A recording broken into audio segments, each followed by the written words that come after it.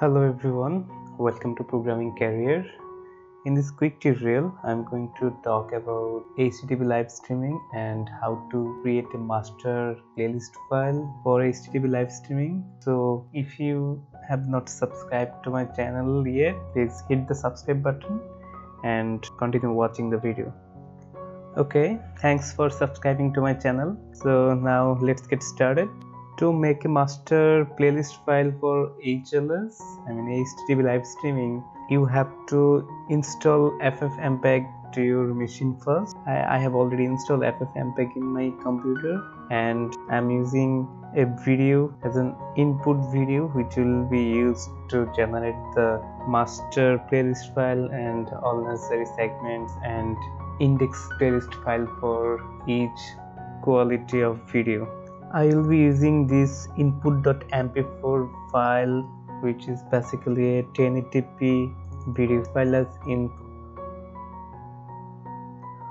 For HTTP live streaming, I will use this 1080p file to generate two different quality of streaming. One is 720p, another is 360p. So this is a 1080p video.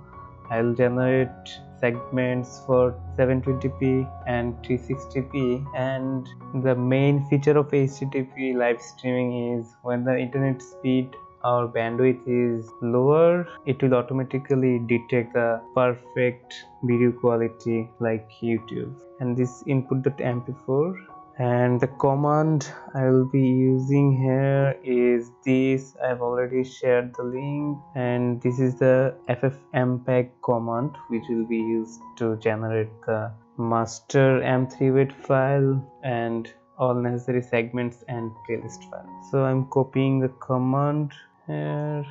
I'll explain later what is the meaning of this command. So now let's generate the master m3u8 file first. Okay, so I'm opening my terminal and checking if there are any file here. As you can see, the input.mp4 is here, so no more file is here. So after running my command, I'll see what happens. ffmpeg -y means yes for all, -i means input. Here input is input.mp4, and video preset is slow and other necessary flags, and map0 and map1 is basically for two different stream. Here I'm using 720p and 360p. I've defined the resolution. map0 map1 -s:v:0 means screen of video which is mapped by 0. So since the two map is used here, map0 and map1, so -s:v:0 means the first map, which is defined 720p. The resolution is 1280 multiplied by 720p, and bitrate of video is 850 kilo, means kbps, 850 kbps. And again, screen of map 1, which is the second map here, is 360. The resolution is 630 multiplied by 360, and the bitrate is 555. And codec for audio for both map is AAC, and stream map is used to name the folder, and the master playlist name is master.m3u8.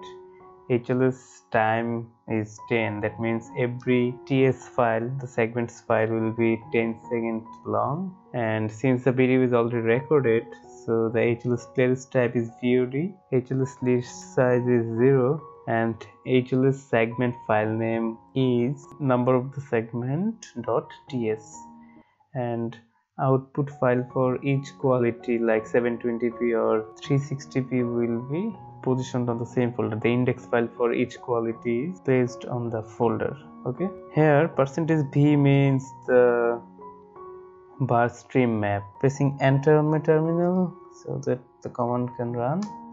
So as you can see, Ffmpeg is running on my machine. This will take some time based on the power of your computer.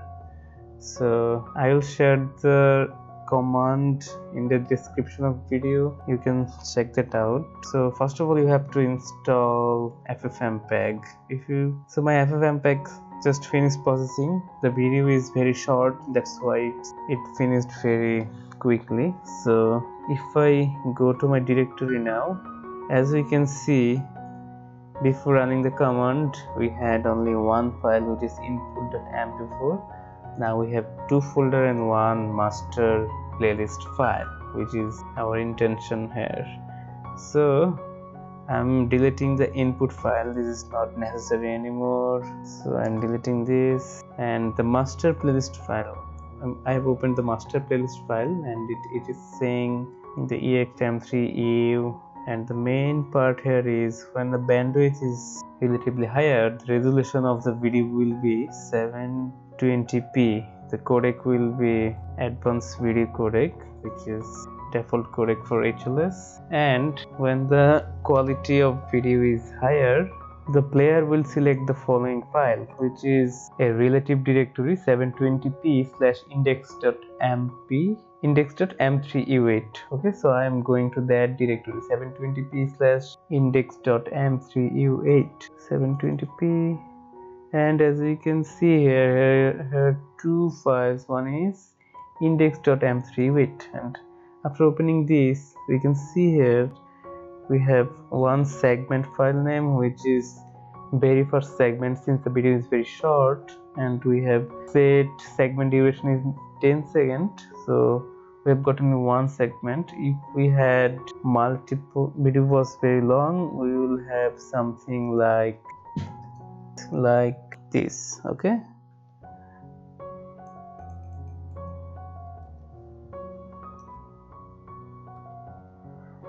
so the segment m3u8.ts, which is basically a transport stream file designed for HLS, pretty much like MP4. So now I'm running my Apache server here to access the master m3u8 file, so that you can understand how it works. Yes, the Apache server is running, and since the video is already placed on server, htdocs folder and Apache server is on, I am opening my Microsoft Edge browser and putting the path here. Sorry, this is not the path. This is the path of the video, and let's see what happens.